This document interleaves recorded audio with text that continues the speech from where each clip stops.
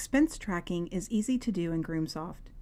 To start tracking expenses, simply click on the Expenses option in the main menu. In order to use expense tracking, you will need to set up categories first. Expense categories provide a way to group your related expenses together.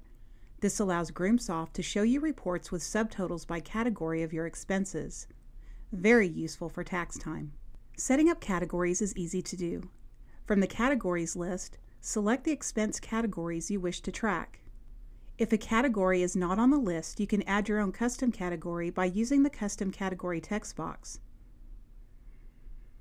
If you need to add more than one category, click the plus button as many times as you need to add enough fields to enter all of your custom categories. Click the Save button to finish. Now that your categories are entered into Groomsoft, when you create an expense, you can properly categorize them. Let's set up vendors now. Click the Vendors menu. This page shows all of your expense vendors that have been created. Since we do not have any vendors in the system, you are shown a form to add one. The only required field is company name. All the other information can be entered at a later time. Choosing an expense category for this vendor will allow Groomsoft to automatically select the category for you when creating a new expense for this vendor. Choosing an expense category for this vendor will allow Groomsoft to automatically select the category for you when creating new expenses for this vendor. You can always override this value at any time by selecting a different category while creating a new expense. Click Save when you're done entering the vendor's information. Here is our first vendor. Within this list, you will see icons to edit or delete vendors. Next to the vendor name, you might see a note icon if notes have been added for that vendor. Just hover or click on the icon to view the notes. Let's create an expense now. Click the Expense menu and select Expenses. This page shows all of your expenses that have been created. Since we do not have any expenses in the system, you are shown a form to add one.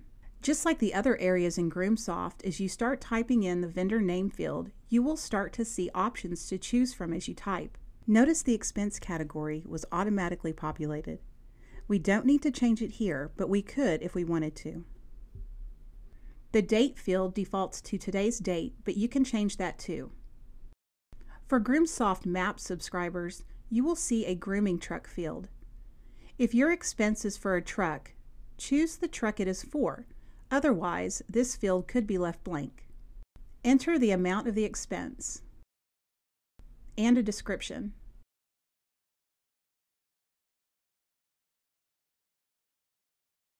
Then click the Save button. Notice the icons under the Actions column. These icons are used throughout Groomsoft with the exception of the copy icon. The copy icon allows you to easily duplicate an expense. Let's create another expense for a vendor who hasn't been added to Groomsoft yet.